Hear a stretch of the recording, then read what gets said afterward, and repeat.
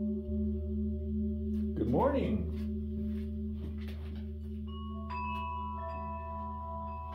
Good morning and welcome.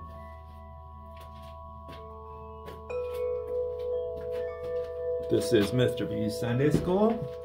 I am Mr. B, and today we are here to consider a concept that may be completely foreign to us. Many people know or have a pretty good idea of what it means to be adopted in the 21st century.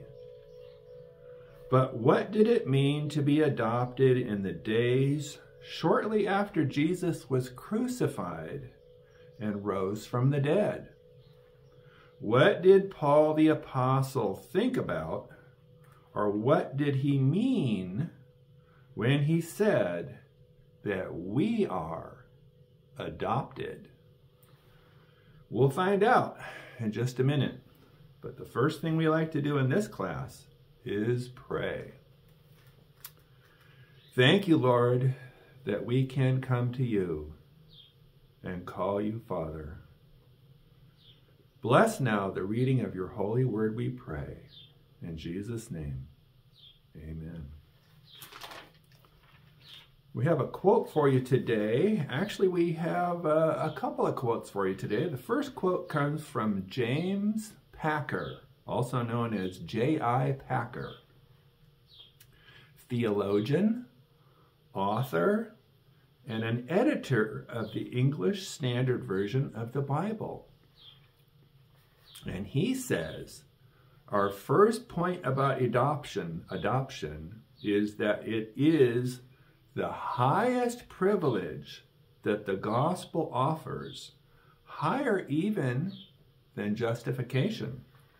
Of course, our justification is the foundation for our adoption, but justification isn't an end in itself. Second quote is from Wayne Grudem, professor and theologian, and he says, God could have forgiven our sins and given us right legal standing before him without making us his children. It is important to realize this because it helps us to recognize how great are our privileges in adoption. Our first reading today is from the New Living Translation Study Bible. We're reading from the book of Galatians.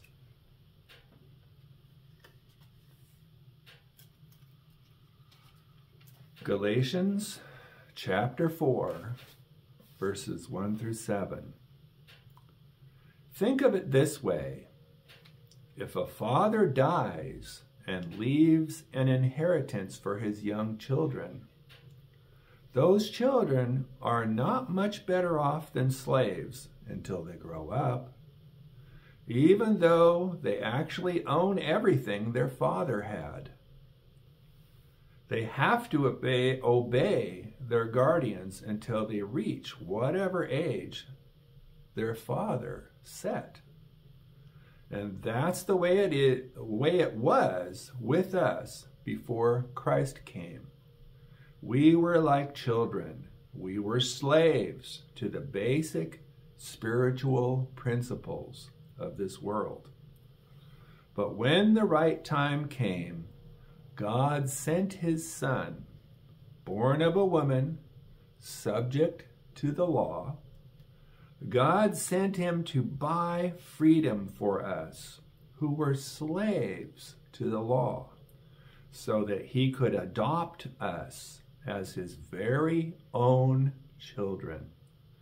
And because we are his children, God has sent the Spirit of his Son into our hearts, prompting us to call out, Abba, Father.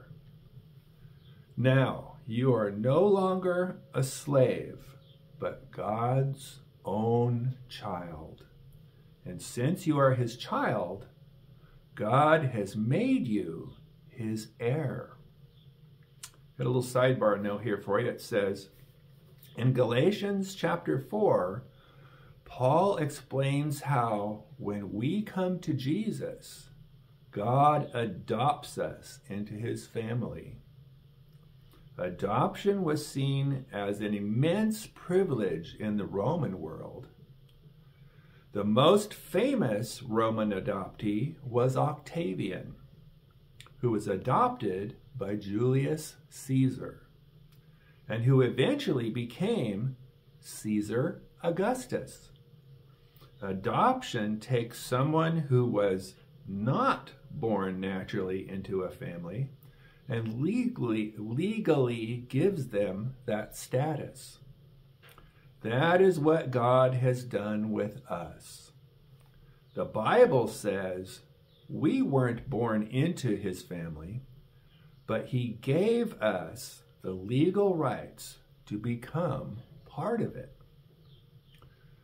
Through faith in Jesus and the inner working of God's Spirit, we have been adopted into his family and have become members of God's family. Paul contrasts our adoption as children with what we used to be before, slaves. But now, as children, we experience freedom. We have the right to call God Abba, Father. The Aramaic word little children used with their father, we have an inheritance from God. However, we should never forget that with privilege comes responsibility. The responsibility of not just receiving our Father's blessings, but also of obeying him. Okay. Now we get a definition for you. Are you ready? Definition today comes from Nelson's New International Bible, New Illustrated, there we go. Nelson's New Illustrated Bible Dictionary, and the word of the day is adoption. Nelson says, adoption is the act of taking voluntarily a child of other parents as one's own child. In a theological sense, the act of God's grace by which sinful people are brought into his redeemed family. In the New Testament, the Greek word translated adoption literally means placing as a son. It is a legal term that expresses the process by which a man brings another person into his family, endowing him with the status and privileges of a biological son or daughter. In the eyes of the law, the adopted one became a new creature.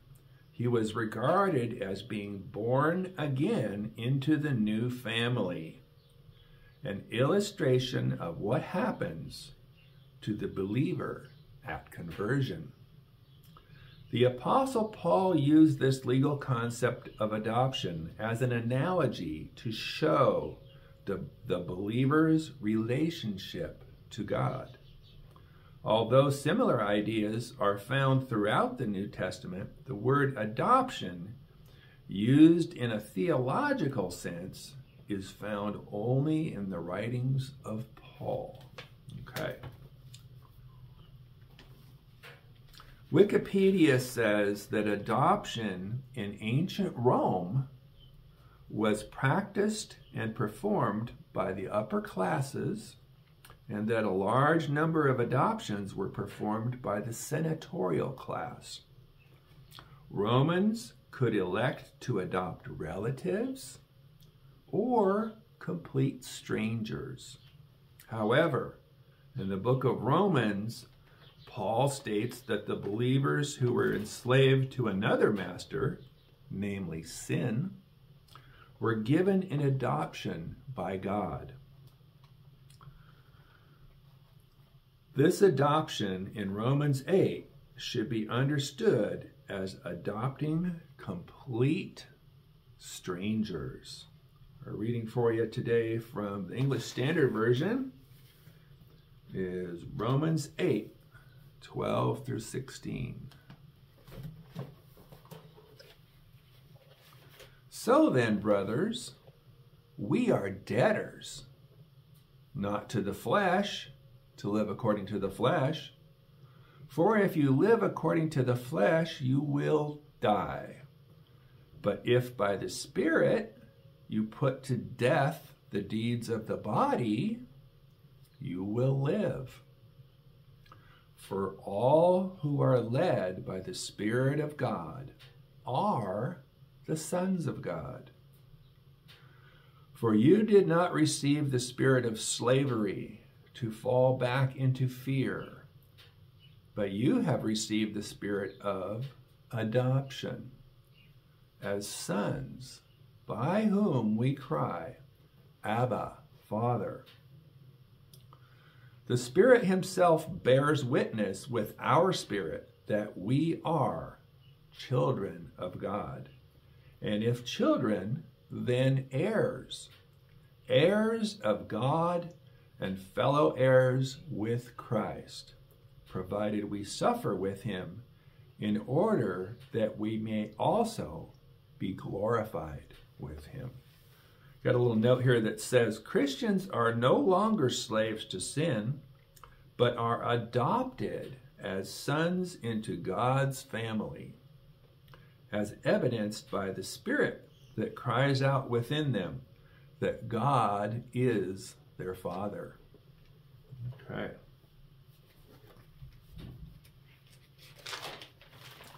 Got a reading for you from the Amplified Study Bible.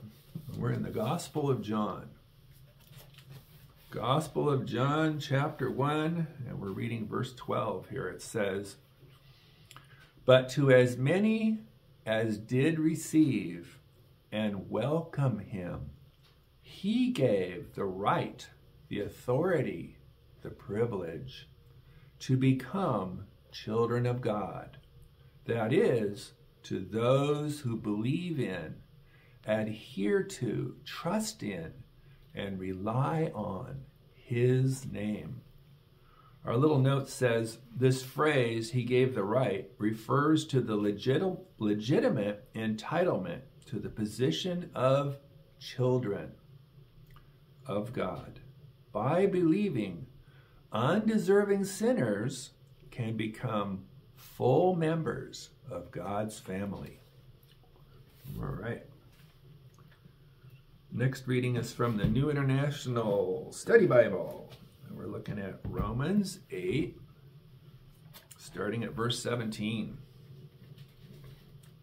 "Now, if we are children, then we are heirs, heirs of God and co-heirs of Christ, if indeed we share in this suffering, in order that we may also share in his glory.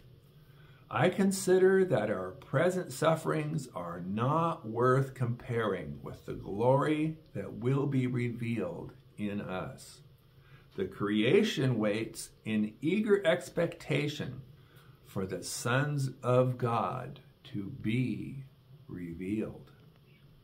For the creation was subjected to frustration, not by its own choice, but by the will of the one who subjected it, in hope that the creation itself will be liberated from its bondage to decay and brought into the glorious freedom of the children of God. We know that the whole creation has been groaning, as in the pains of childbirth, right up to the present time. Not only so, but we ourselves, who have the first fruits of the Spirit, groan inwardly as we wait eagerly for our adoption as sons, the redemption of our bodies. Our little note here says, Paul uses adoption or sonship to illustrate the believer's new relationship with God. In Roman culture, the adopted person lost all rights in his old family and gained all the rights of a legitimate child in his new family. He became a full heir to his new father's estate. Likewise, when a person becomes a Christian, he or she gains all the privileges and responsibilities of a child in God's family. One of these outstanding privileges is being led by the Spirit. We may not always feel as though we belong to God, but the Holy Spirit is our witness. His inward presence reminds us of who we are and encourages us with God's love. Okay.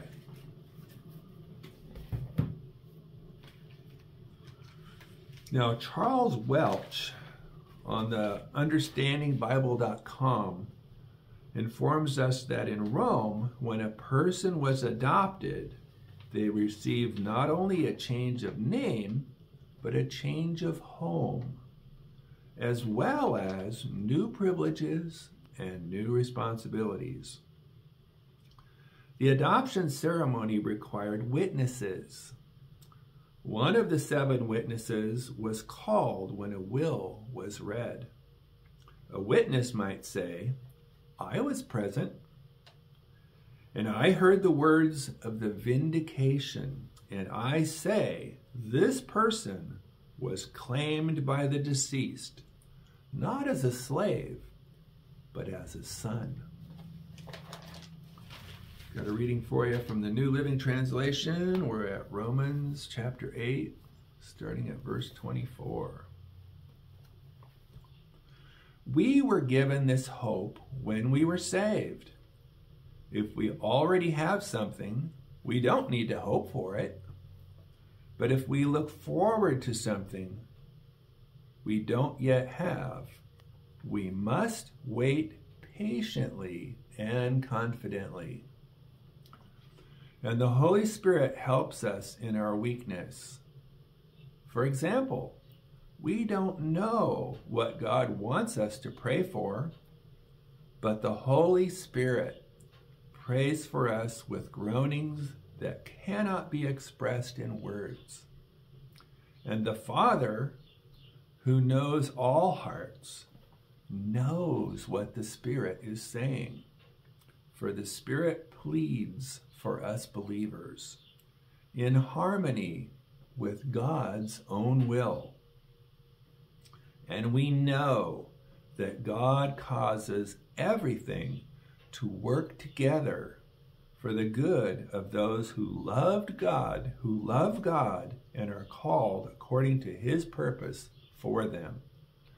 For God knew his people in advance, and he chose them to become like his Son, so that his Son would be the firstborn among many brothers and sisters. And having chosen them, he called them to come to him. And having called them, he gave them right standing with himself. And having given them right standing, he gave them his glory.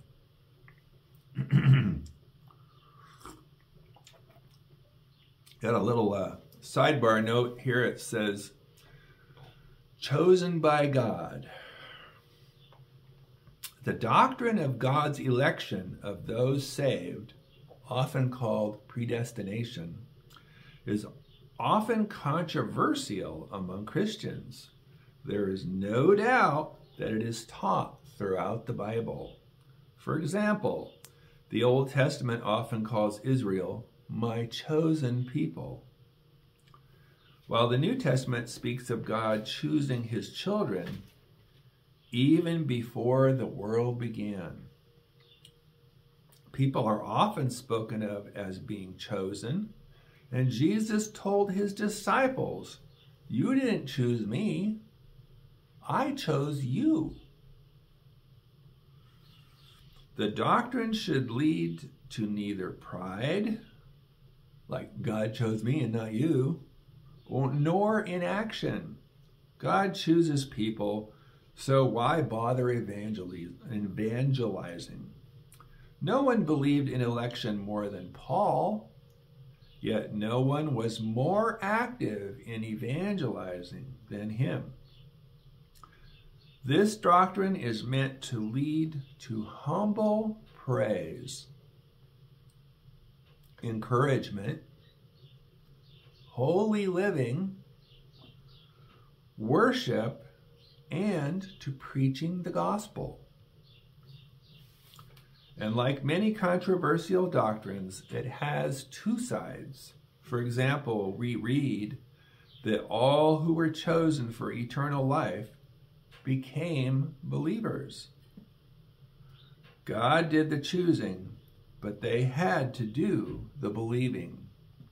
How these fit together is one of God's mysteries, and the wise stay humble about it. Okay. Then we go to reading from the Amplified Study Bible. We're at Romans chapter 8, starting at verse 31. What then shall we say to all these things? If God is for us, who can be successful against us?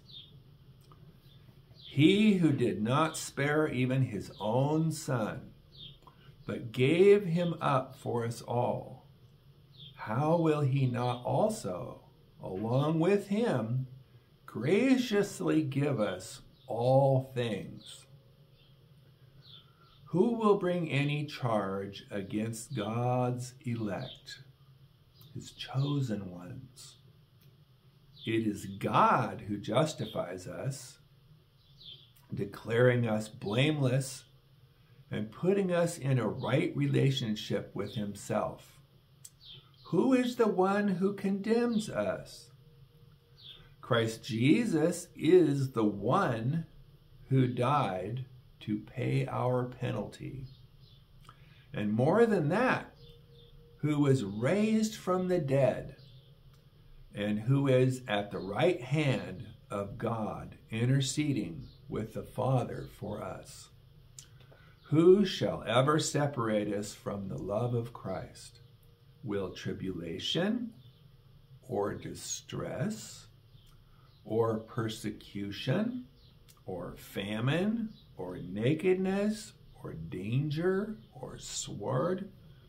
Just as it is written, and forever remains written. For your sake we are put to death all day long. We are regarded as sheep for the slaughter.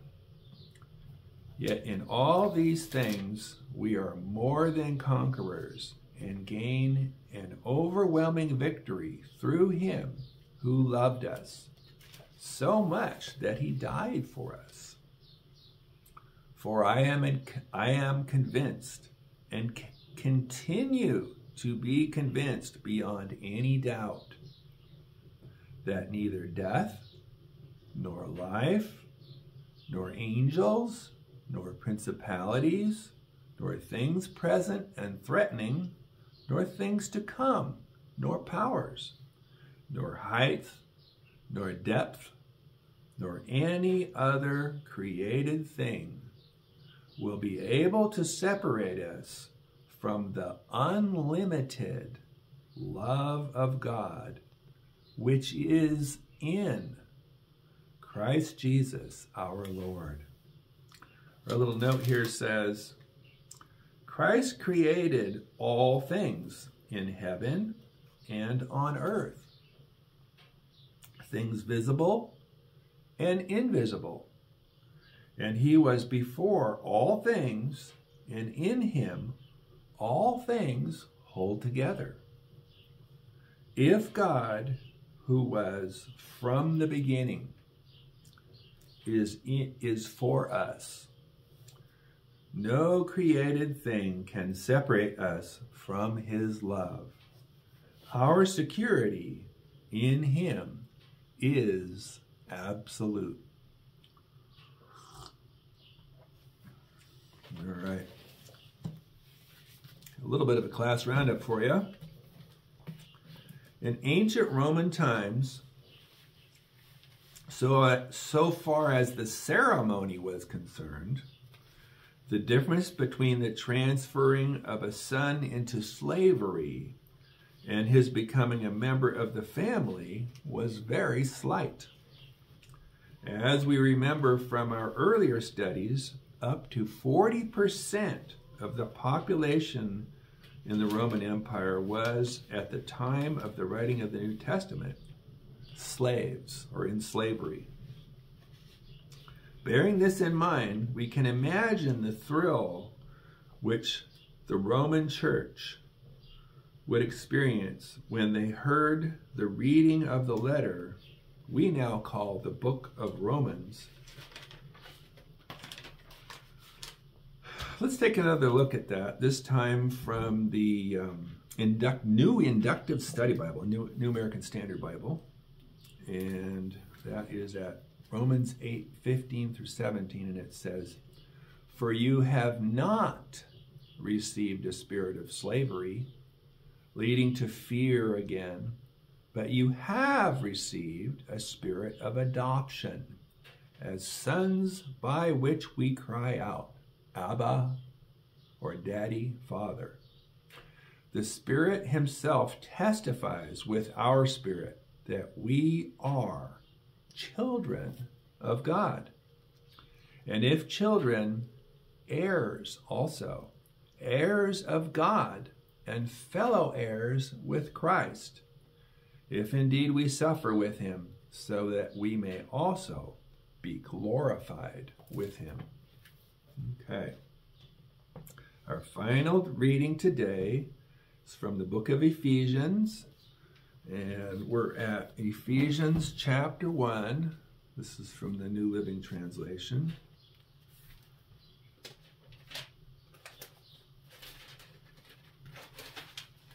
There we go. Ephesians chapter 1, starting at verse 3. "All praise to God, the Father of our Lord Jesus Christ, who has blessed us with every spiritual blessing in the heavenly realms, because we are united with Christ, even before he made the world. God loved us and chose us in Christ to be holy and without fault in his eyes. God decided in advance to adopt us into his own family by bringing us to himself through Jesus Christ. This is what he wanted to do, and it gave him great pleasure. So we praise God for the glorious grace he has poured out on us who belong to his dear Son. He is so rich in kindness and grace that he purchased our freedom with the blood of his Son and forgave our sins. He has showered his kindness on us along with all wisdom and understanding. God has now revealed to us his mysterious will regarding Christ, which is to fulfill his own good plan. And this is the plan. At the right time, he will bring everything together under the authority of Christ. Everything in heaven and on earth. Furthermore, because we are united with Christ, we have received an inheritance from God, for he chose us in advance, and he makes everything work out according to his plan. God's purpose was that we Jews, who were the first to trust in Christ, would bring praise and glory to God. And now you Gentiles have also heard the truth, the good news that God saves you. And when you believed in Christ, he identified you as his own by giving you the Holy Spirit, whom he promised long ago. The Spirit is God's guarantee that he will give us the inheritance he promised, and that he has purchased us to be his own people. He did this so we would praise and glorify him.